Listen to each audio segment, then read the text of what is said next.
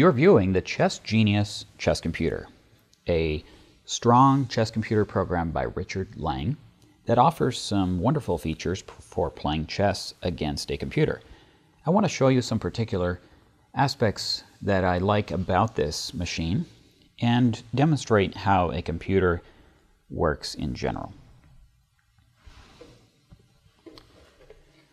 On this chessboard, each square has coordinates named. E2, E4.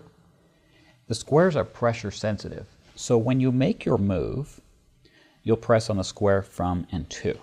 To turn on this machine, press the power button, and notice the LCD lights up and it says play. A new game is ready to be played.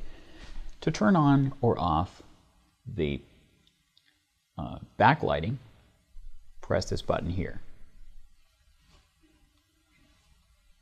Let's go ahead and start a game. I'll press the E2 square to E4, and the computer immediately responds to say G8, F6, also showing that on the display.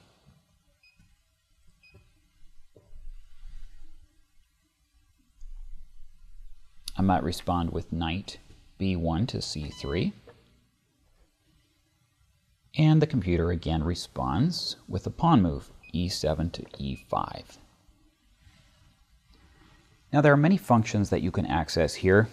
Anything from hints to information about the game to, in this case, the information shows book, and it shows also that you can take back at any point. What I did was pressed the back arrow here, and that shows what the last moves were and what to take back. In this case, Knight back to B1 and back again, F6 to G8. To move forward, just press the forward arrow, and we'll soon be back at the position where we were playing.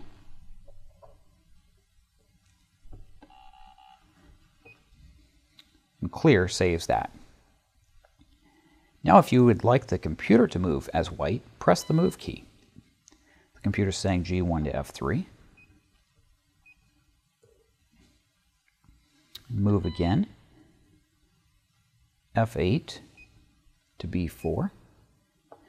So whether you're an advanced player looking for the highest levels on this with tournament or fast games, or a beginner, you can also set this computer to play at a very low level, give you less of a challenge. But the best thing is, it is programmed to have somewhat of a human-like playing style. So you'll be able to play chess at any time against this machine. There are a number of menu settings available to you here by pressing the menu key. When you press menu, then cycle left or right, and you'll see various functions. Analysis, options, set up a game, and so on. Level settings. To enter any of these functions, press the enter key. To go back, just clear. You're back to playing the game. So there are many options you can explore, but the main thing is playing chess against the computer with a pressure-sensitive board for move input. And magnets do hold the pieces in place. Not enough to invert this, but at least to make it quite stable. This is powered by 3 AA batteries.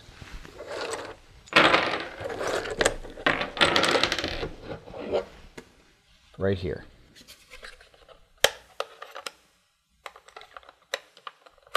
Or an optional AC adapter which plugs in right here. And then there is a piece compartment for the dark and light pieces.